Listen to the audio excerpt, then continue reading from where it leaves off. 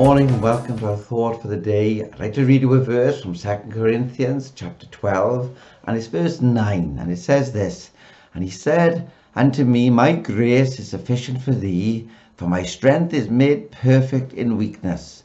Most gladly therefore would I rather glory in my infirmities, that the power of Christ may rest upon me." Tremendous words, aren't they?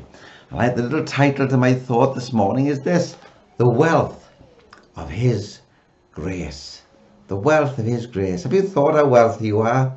Do you know, as I've been prepared in these thoughts day by day, I've been so encouraged. I've encouraged myself as I've looked into the treasure chest of God's word. What a treasure chest it is.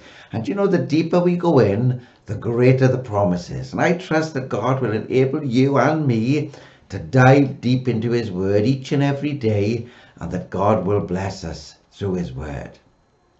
I wonder, do you ever feel weak? I know I do. Very often we can find ourselves in times of despair because we feel too weak to cope with the trials and the difficulties and the temptations that come our way. And yet when we think about it, in our strength, we are weak. The enemy is so much stronger than what we are. And yet the wonderful truth is that our Saviour is all powerful, and so he is so much more stronger than our enemy is. In our weaknesses we should be glad, for it makes room for his divine strength. When we can't do any more, we can trust in him. When we come to the end of ourselves, we're only at the beginning of the ability of God. We would never have known the power of grace if it was not for the weaknesses of nature.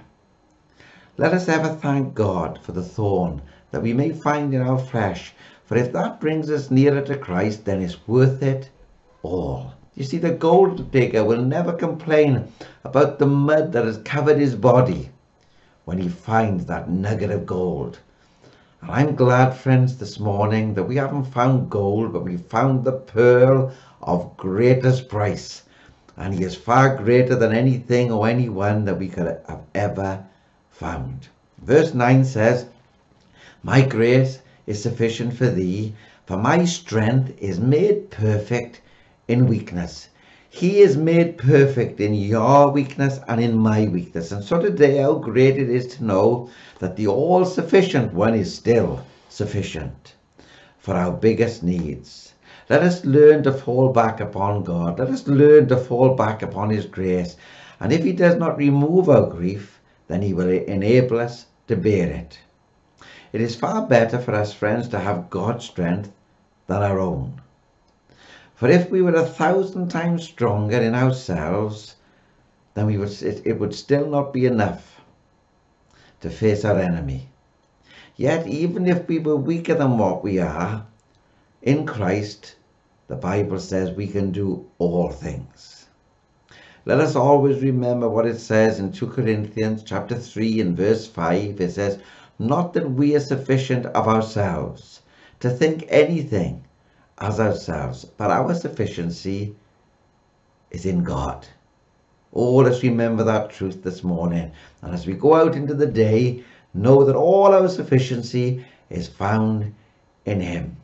I trust you'll be able to join me again tomorrow morning to delve again into the treasure chest of his word and find yet another priceless promise.